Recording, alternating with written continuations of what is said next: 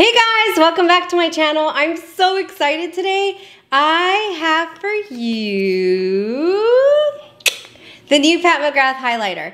I am going to be doing some swatch comparisons to the latest high-end highlighters out there in the market. I will also be doing a demo, giving you my final thoughts. So if you're interested in hearing what I have to say about this little puppy here, then just keep watching. All right, guys, I'm so excited, beyond thrilled.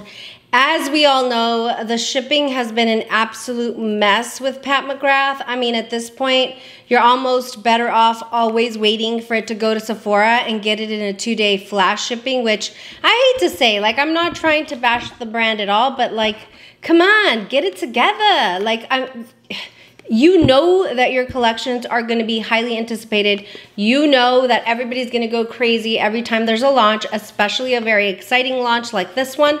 So anyway, I was a little bit disappointed in the shipping. I still don't have my 3 quads, and I ordered those almost 2 weeks ago. So anyway, let's just move on from there. But like, you know, I really do hope that the shipping gets better, because we're going to end up just resorting to buying from Sephora only. Just saying. So forget about all that. Water under the bridge. Let's move on. Today we're going to talk about the new Pat McGrath Skin Fetish Sublime Highlighter. Sublime Skin Highlighter or Illuminator. This puppy retails for $65 on Pat McGrath's site, and I think it's available at Sephora.com now too. I'll double check and make sure to leave the links of where you can buy this in the description box below, but it is just beautiful. Now, it kind of has the same, you know, theme as the Mega Mothership, which makes sense. It's from the same release, but it is just gorgeous, gorgeous, gorgeous box.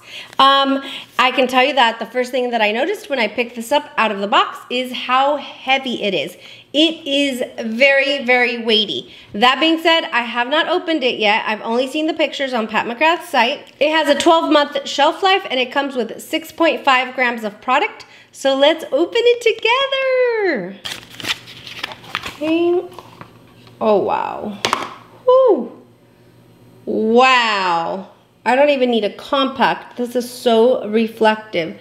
This is gorgeous, you guys. Look at that.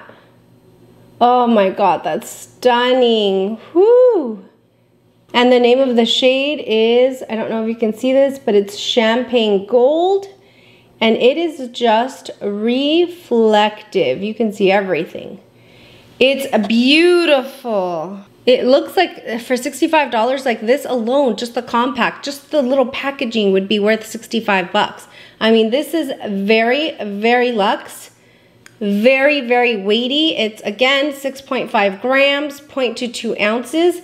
And this just looks like something that belongs on, like, you know, your vanity for sure. Look at how beautiful that is. Oh my gosh. Okay, so there you go. Whew. So the shade is Champagne Gold, and when you open it, you have to unscrew it, and the product is revealed there. Oh, so pretty. It comes with that like ribbed type of design there. So gorgeous.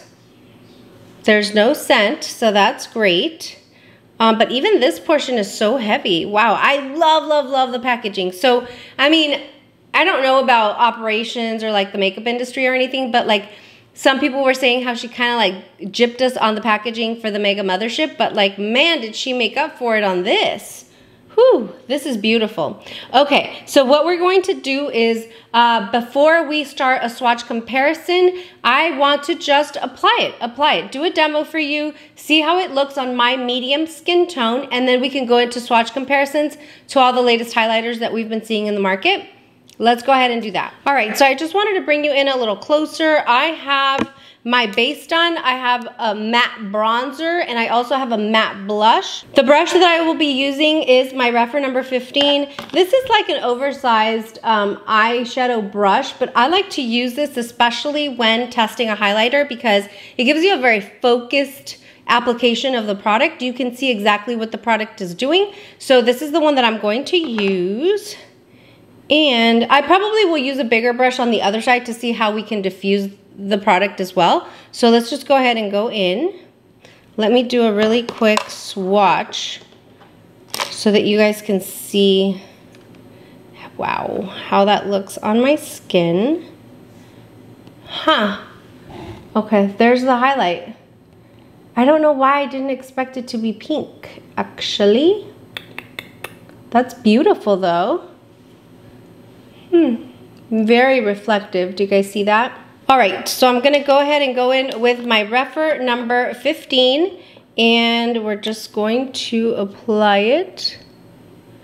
I can tell you that I just barely, just touched the pan. I made sure to not go in too heavy. Wow. Whoo! Look at that, you guys. Oh my gosh, that's intense. Wow. Do you guys see that? The formula feels extremely buttery. Very soft in the pan. Oh my gosh. And when you're putting it on your skin, it feels like skin. It doesn't feel like you have powder on. That's really pretty. I feel like I already see a dupe though, so let's see what we find. That's really pretty. Okay, so this is very, very focused highlight there. I mean, like I said, just a hair in the pan. A lot of payoff when you swatch it on. That's the highlight there on medium skin tone. Now, I'm going to use my Wayne Goss, the small brush of the artist set, and I'm going to again go very lightly in the pan. And this one will apply like in a more airy fashion. It won't be as focused as this, but let's see what that looks like.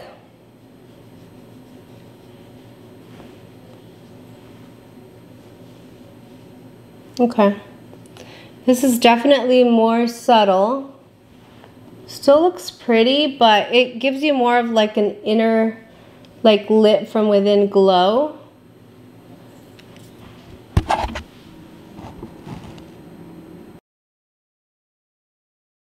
Do you guys see that? Look at that highlight with a more airy brush versus this one that was a lot more focused.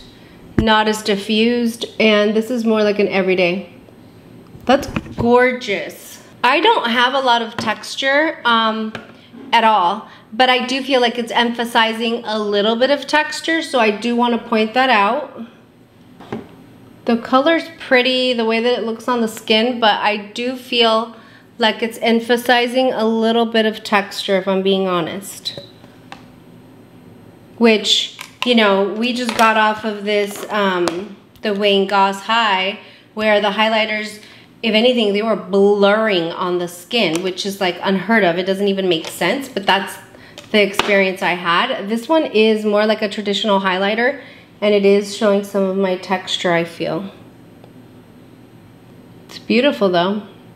I just don't know, like if you do struggle with a lot of texture on your skin, you know, how you're gonna feel about the way that this reflects off of it. Let's go ahead and let's just start a comparison swatch party here. I feel like it looks unique, but I do have a drugstore palette, a highlighter palette in front of me, and I feel like I see a dupe. So let's see if there is one, okay? All right, so I'm gonna use my arm. Here, we have a few highlighters that we're going to be swatching. Again, to the touch, the formula is, I'm swatching, you know, pretty, not rough, but I am going into the pan. The product is not falling apart on me. It's swatching nicely. There's not a lot of kick up. And this is the Pat McGrath highlighter. It really is pretty. It has a pink hue to it. So there it is. Next, we're gonna swatch, you know, the most popular, most recent highlighter before the Wayne Goss highlighters, which is the Charlotte Tilbury highlighter. And let's see what that looks like there. Okay, Charlotte Tilbury, a lot more champagne-y, a lot more icy, as you can see there.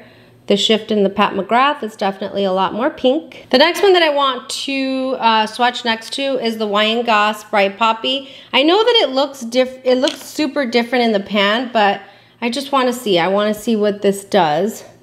So here's Wayne Goss. Okay, so definitely different.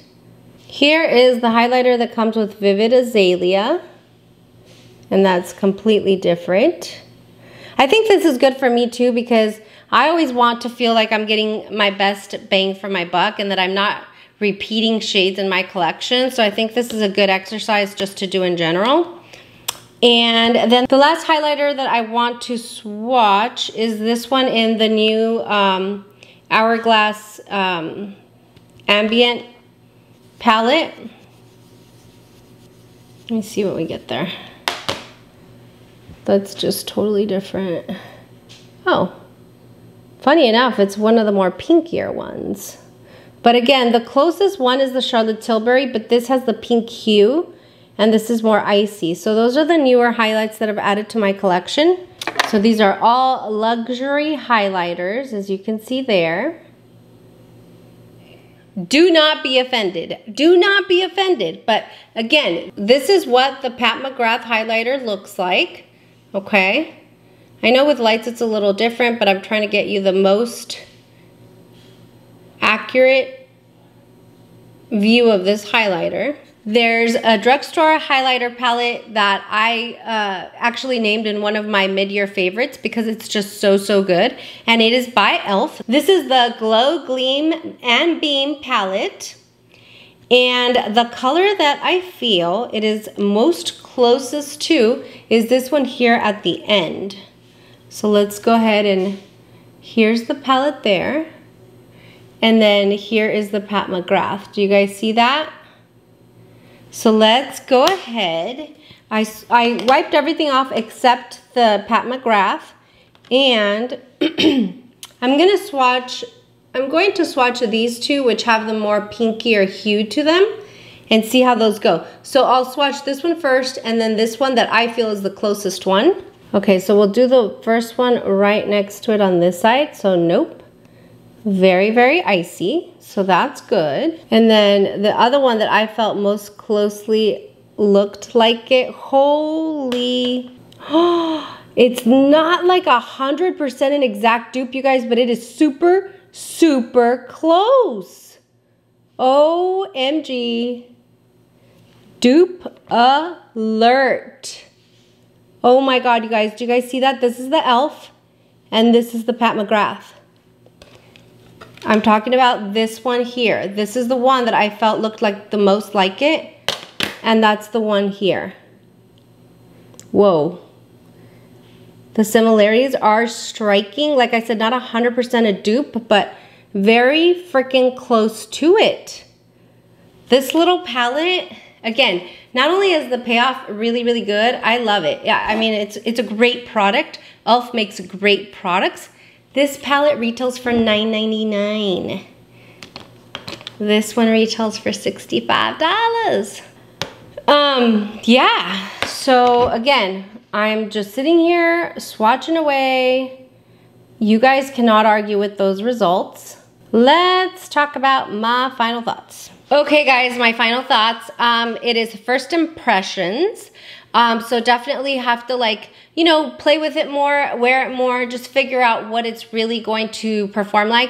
Obviously, the expectation is that a brand like Pat McGrath will perform very nicely. A couple things that are not exactly positives. One, I do feel, especially compared to the Charlotte Tilbury highlighter, the new Superstar Glow, as well as the Wayne Goss highlighters, that it does emphasize my texture a little bit. That being said, I'm not being generous with myself, but I don't have a lot of texture that I deal with, okay? So that, to be able to notice that right up front is kind of a pump the brakes, pump the brakes. Let's think about this a little bit more before you purchase. Second, that it doesn't look like any of the high-end highlighters that I've purchased recently, so that's always very good news, because that means that I'm not repeating the shades in my collection, and especially at luxury prices. And third, I mean, you guys saw it yourself. I think that we found almost an exact dupe to this highlighter with this e.l.f. Glow and Gleam palette. And again, it's the darkest of the shades in the palette. Yeah, like you can't argue with it. Like even as I'm swatching, like there's not a lot of kick up in the Pat McGrath highlighter, but it has more kick up than even this one. But yet this payoff is just as good, and the wearability on this is 100% guaranteed because I've tested this and worn it for 6-7 months. This, I'm not sure, but the Kick Up, it was it was not very powdery, but it was a lot more powdery than this formula, okay? So, yeah, those are my final thoughts. All in all, like, I'm a lover of Pat McGrath. I just think that, you know, they're amazing. I hate their shipping situation recently. I hope that she can figure that out. Am I sorry that I bought this and added it to my collection? No, because although I did find a dupe with a drugstore product, I didn't have a high-end dupe. And I do love the experience of luxury beauty. So I will say, like, I don't care if I found a dupe. I still am very, very happy that I have this. So something to think about. The Sephora sale is coming where you will save 10, 15, or 20%. So there's no need to run and buy this. And another thing is, if you really wanted that color that we find in this highlighter, but you didn't want to pay the prices, I'm just saying, don't get mad at me. I'm just saying. So I hope that this swatch comparison as well as demo was helpful to you. That's what I aim to do. Like, I love makeup, I love beauty and skincare and all of that, but when I rush to get products, it's because I want to be able to provide a valuable feedback for you before you make your purchasing decisions. So if you liked this video and found it helpful, give me a like, make sure you subscribe, and come hang out with us. We have a really great time. We have a ton of new holiday releases on my channel. I can't help myself. So if you want to see them first before you decide on putting together your wish list for Santa, or you're just trying to see what you want to pick up during the Sephora sale, definitely subscribe. Again, thank you so much for watching. I will see you guys next time. I am going to be bringing the 3 Pat McGrath quads in a very fun series of videos, so definitely stay tuned for that. And I will see you guys next time. Bye!